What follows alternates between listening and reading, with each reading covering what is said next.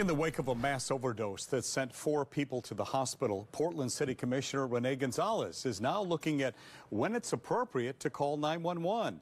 Meantime, some Portland residents are frustrated that they can't call any time they need police help.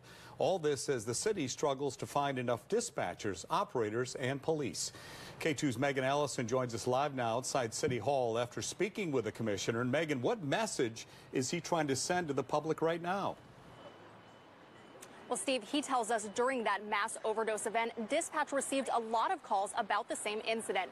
Moving forward, he's asking people to only call 911 if they witness a crime in progress or if someone's life is at risk.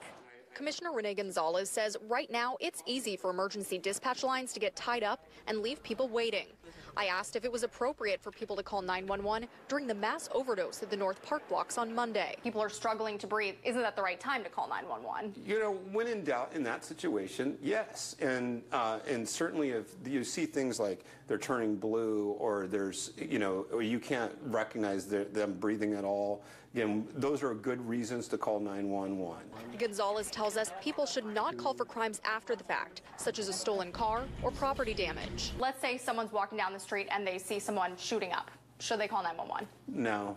I mean, I think that's non-emergency at best, and at least right now. If you see them killed over, blue, and not breathing, then that's a 911 call. Portland Fire says during this time, it may be necessary to engage with someone in a medical crisis on the street instead of calling 911 and driving away. Connect with your community. Reach out. Hello, are you okay? Do you need medical assistance? What can I do to help you? Tap somebody on the toe. Be certain that when you establish a call in the 911 system, that it's a true emergency.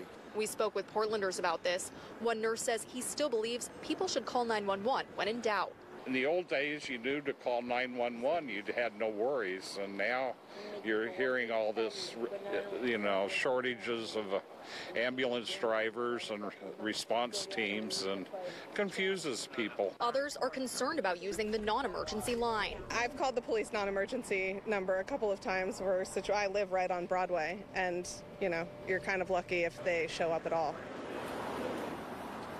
The commissioner tells us to get around the limited staffing. They're in the process of adding new dispatchers to the team, as well as additional phone lines to get people through the system. We're live in downtown Portland. Megan Allison, KATU News. Megan, thank you. Kaiser